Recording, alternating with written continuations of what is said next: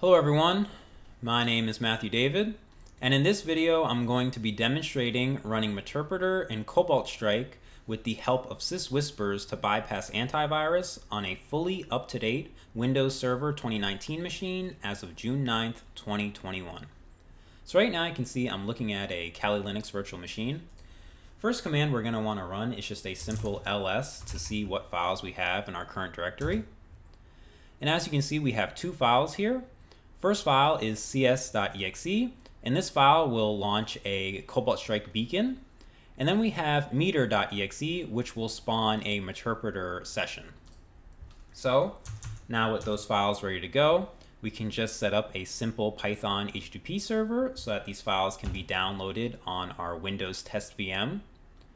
And then we're going to want to go to the Metasploit multi-handler to ensure that we have something set up to catch our session when it spawns.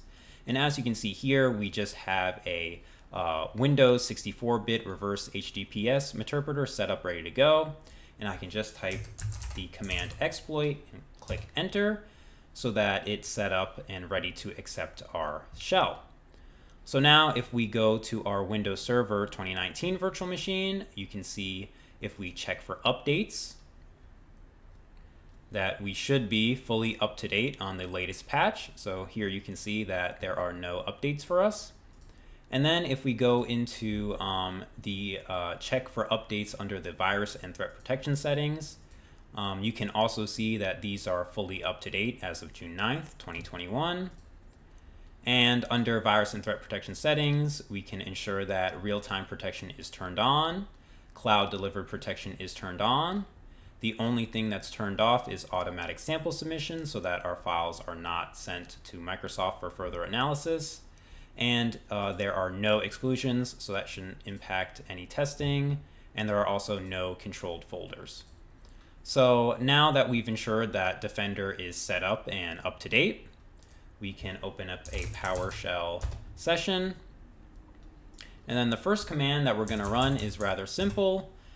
It's just a invoke web request to download meter.exe from our simple Python HTTP web server and to save it to the disk. So if I run this command, you can see that it looked like it's saved to the disk without flagging Defender, so that's good. Now if I try to run the file, it will first ask me for a secret, which I can just grab and then paste into the terminal. And then if I click enter, I should be able to go back to our Kali Linux virtual machine and observe that a new Meterpreter session was opened. And if I try to type in a command such as sysinfo, it should work with no problem. And as you can see, it looks like it's working great. And I can even do a hash dump since I'm an administrator and ensure that all of Meterpreter's functionality is working with no issue. And as you can see, if we go back to our virtual machine, it is still running even though Defender is completely up to date and enabled. So going back to Meterpreter, we can exit out of it. And now that Meterpreter's been shut down, we're ready to try our next file, which is cs.exe. So same thing we did before, just a simple invoke web request to download the file. And then we're going to run it in the same way we did before.